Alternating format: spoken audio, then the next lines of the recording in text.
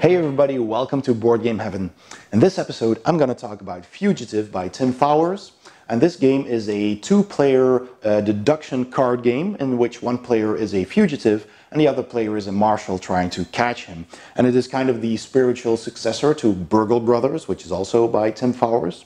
And as you can see, the box is shaped like a small briefcase, supposedly the briefcase that the fugitive stole. So let's open up the box, see what's inside. I'll explain how to play the game, and I'll tell you what I think about it. Okay, Fugitive by Tim Fowers, the spiritual successor to Burgle Brothers in this nice briefcase box. Let's see what is in it.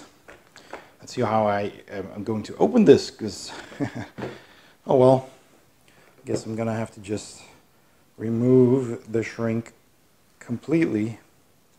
Oh, there we go. Yep, well, that failed. But it does have nice, I think it has, yes, it has magnets. So that's nice. It opens the briefcase, it opens like a book. And inside, I will zoom in a bit.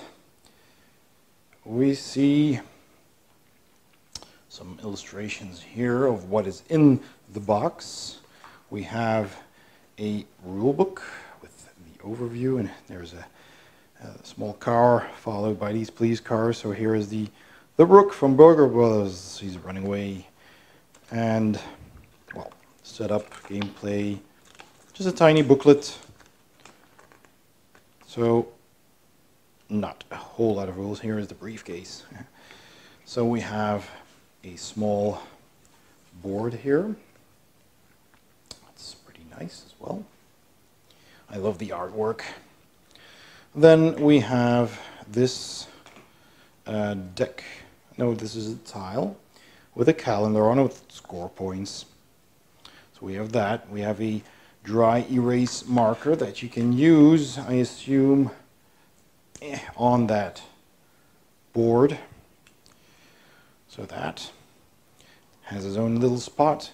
We have a deck of cards with a handy-dandy little pulling string there, so I can open it easily.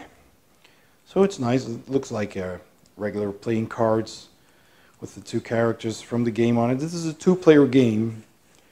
So one is playing the investigator, the other is playing the criminal trying to escape. Look at that artwork. Love this. Here's the hacker guy from Burgle Brothers as well. It's pretty cool. Maybe there's more characters from Burgle Brothers making a cameo in this game. But in any case, we've got events here as well. And we've got, let's see, so event cards. And these are, I guess, I don't know, locations maybe? So, and there is more of those here. So a second deck also has a little cord you can pull. So here is the marshal. And that's basically the player turn summary. It's the same on both sides. And the fugitive. So that's what you can do. And more of these cards. So more of these cool locations. Let's see if we can spot any. Hey, here's a person from Burgle Brothers as well. Let's see what else we have. Loving that artwork. That's so cool. There's really a story going on here, you know, running up the bridge, jumping off the bridge into the water. Here's a person from Burgle Brothers as well. So apparently all the other burglars are helping you escape. That's pretty cool. Here's the guy with the dynamite. Nice. And we've got some more event cards here, but these are just black. They just say event. All right. So that's everything that is in the box. Let's explain the rules. The setup for Fugitive is as follows.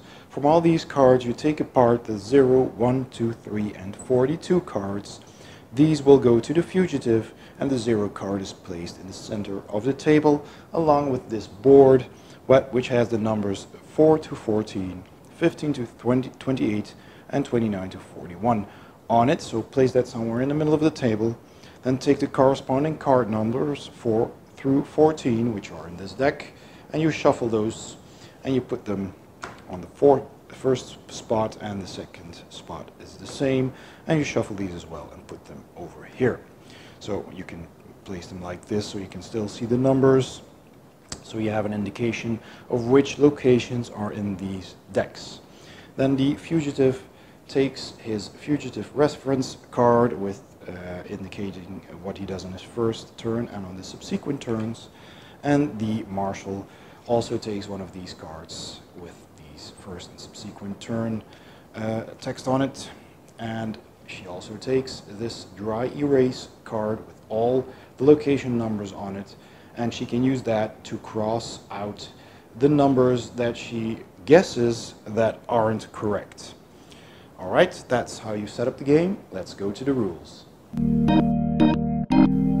At the start of the game, the Fugitive takes these cards, 1, 2, 3, and 42, onto his hand, and he takes 3 cards from the first stack, he draws those, takes them onto his hand, and 2 cards from the second stack, and takes those onto his hand as well. And you may want to sort these if you wish to check the numbers, but you might also want to, keep them mixed so your opponent doesn't know approximately what cards you're drawing, because if you keep them sorted like this and you draw on one side, then that person might think, okay, he's drawing from the lower numbers. So that's all strategy, a little bit of bluffing in there, because what you're going to do as the Fugitive is place these locations face down on the table, and the Marshal has to guess where you are.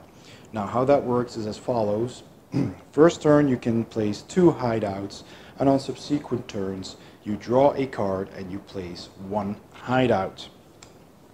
Now all these hideouts have numbers, and you can travel between hideouts by 1, 2, or 3 spaces. So I start at 0, so I could go to 1, 2, or 3, which I already have on my hand.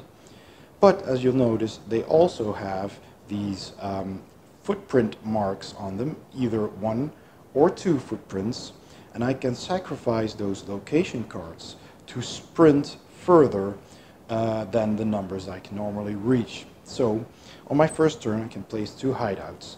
I could sprint or just normally go from 0 to 3 by simply taking this card, putting it face down next to the 0. So that could be the 1, the 2, or the 3, and the opponent does not know that. Then I need to go further, so I could go to 5, this is 3, so I could go to 4, 5, or 6. Normally I only have the 6. Or I could sacrifice a number of cards with these sprint marks on them to go further. Now, each footprint counts as an extra step that you can take, so I could sacrifice some to go to 7 or 8 or 9, but I don't have those cards yet. So what I'm going to do is I'm going to bluff. I'm going to take the 6, which I would normally reach anyway, but I'm going to take this 1 because I'm not going to go to locations 1 and 2. I'm not going to go backwards. I could potentially, but you'd have to have plenty of cards, and it's risky. So I'm going to take this card and use that to sprint, but I don't actually need it. I place that underneath the location. That's what you do with your sprint cards. You put them underneath. So right now the Marshal knows that I've went from the 0 to a second location, to a third location, and I used a sprint card, which gives me either 1 or 2 extra movement points. So that's my first turn. Then the turns alternate between the Fugitive and the Marshal. The Fugitive always starts. So then the Marshal can draw 2 cards. And then she can draw cards from any stack, and card that she has on her hand, obviously, are cards that I cannot go through as the fugitive. So you could draw cards from the first stack, trying to make it harder for the fugitive to go to places between 4 and 14. And if you draw them here, then the middle region will be harder to reach, and this of course is for the final sprint, the final stretch. So try and discern where you think the fugitive is, and then draw the cards from the stacks that you think he will be going next. So the marshal draws 2 cards. Let's just say she draws a card here and she draws a card there. The marshal looks at these and she knows that's okay, that's 5 and 21 are not spaces that the fugitive can go to.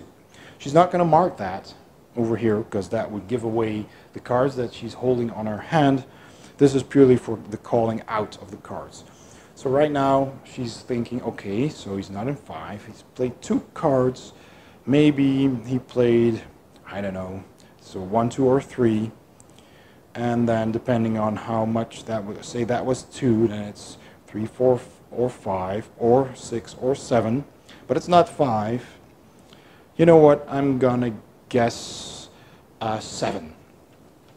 So I know that I played 6, and the fugitive can always peek at these cards so he doesn't forget the numbers, and the marshal says, okay, 7. Guess to find 1 or more hideouts, right? So it's not 7, so the marshal takes the dry erase marker and crosses off the 7. Okay, so then it's the fugitive's turn again, and now it's the second turn, so I can draw a card and then place a hideout again. So I'm going to draw a card, and I'm at 6, and I want to reach 12. So I'm gonna need a spot somewhere between that number. So drawing from that pile won't help me. So I'm gonna draw another card here, and I get 4. So 4 as a location is not gonna help me, but fortunately it has 2 spots to go to. So let's see, I'm at 6, 7, 8, 9, 10, 11, 12, 13. That is good. I could reach 12 now. So I'm at 6. Plus 3 makes 9. It's normal amount of steps I can take. And I'm adding 4. I could also say, well, I don't need 4 spots. I only need 1. And the 2 spots, the 2 sprinting, can help me later. So what I'm going to do is, I'm 12, and I'm... so do I go to 14? Do I keep one of these? Let's think. What did I do? So I'm at 6, 7, 8, 9, 10, 11. Yeah, I'm going to use this one. So I've got 3 sprints plus the 3 that I already had makes 6, and I reach 12. So I take these cards and I put them face down in front of me. And that is my turn. So then next I could go to 14. Or if I draw a better card, then I could use both of these to sprint further away. Okay, so then it's the fugitive's turn again. So the marshal's turn. So the marshal has, 5 and 21, and she's pretty sure that he's beyond 5 already, and even beyond everything before 7. So she's gonna go ahead and guess something in this range, 8, 9, or 10. But first I get to draw 2 cards. So I could draw from this deck to eliminate some of those numbers, but I could also draw from this deck to make it harder on next turn. So I'm going to do that. I'm going to draw 2 of these cards, 18 and 19. All right. So the marshal knows it's not 18 and 19. It's probably a bit too far anyway. And he wasn't at 7. He placed 2 more sprint cards and another card. So 1, 2, 3, and 2 sprints perhaps. So it could be somewhere here. And if she says, okay, I'm going to guess 12, and it is 12, then she caught me. And then the marshal wins. If she doesn't guess correctly and guesses, maybe 11, then I say, well, no, it wasn't 11. And the marshal crosses that one off once more, and then game continues. And that's basically all there is to it. So that's how you play the game Fugitive. And if the fugitive reaches 42 without getting caught, then the fugitive wins. And if the marshal finds out where the fugitive is during the game, then the marshal wins. If at some point the marshal guesses a number that is already been passed by the fugitive, so for example, the marshal guesses the number 6, but he's not at 6 anymore, then the fugitive isn't caught, but he has to flip over these cards showing the numbers that have been used, so she can cross those off as well. So that makes it easier for the marshal. And the marshal doesn't have to select a specific face down card, she just guesses a number, and if any of those match, then the fugitive has to show them. And as a last effort to catch the fugitive, the marshal can start a manhunt, which happens separately from the normal sequence of turns. So the marshal can start a manhunt when the fugitive plays the hideout card number 42. So when he's already almost there, then she can start the manhunt, while the highest revealed hideout number is 29 or lower. Okay, so that's important. So then the marshal guesses a single hideout, just like before, and if she guesses correctly, she continues to guess another single hideout. And if the marshal guesses all the hideouts, then the manhunt was successful. It's basically a last-ditch effort to find him by guessing more and more hideouts. And, well, if she catches him at the last second, then she still wins. But if she guesses incorrectly at any point, the manhunt failed and the fugitive escapes and the marshal loses. And the game also comes with a couple of variants. So we've got some random events. There is a couple of event cards here which either help the marshal or the fugitive or the person who draws them to, you know, make the game a bit more random. So we have a whole stack of event cards. There's a couple of event placeholder cards that get mixed in for certain variants of the game. They are all explained here in the booklet, which is basically for advanced players. And there's also some tips in here. Helpful events, yeah, here is strategy and tips for the fugitive and for the marshal, which are handy to read through. So that's Fugitive. Alright, so my final thoughts on Fugitive. Well, first of all, the presentation of this game is phenomenal. I love the fact that the game box is this little attaché briefcase that's really very thematic. And it has these magnets to open it. It basically has all the components listed here. So the presentation is very good. It's really neat. I love the whole comic book kind of style. You know, the stuff that happens here. They're in a discotheque and they're in a club, and they're moving on. And he's going to a diner and to a garage, and he's going on the highway, over a bridge, you know, jumping into the water, and that's just so cool. This is an entire story unfolding, and he even meets some old friends from Burgle Brothers, if that will focus. It's not focusing. Well, in any case, so, you know, there's all kind of stuff. There's a train here, and jumping over the roofs, and getting into the plane. Here's the other guy from Burgle Brothers. So that is just great fun, and I really like the artwork, and it's the gameplay is really, it's clever. It's pretty simple. The rules are easy to learn, but the strategy is pretty clever. You really have to think about, okay, where I'm going to move next.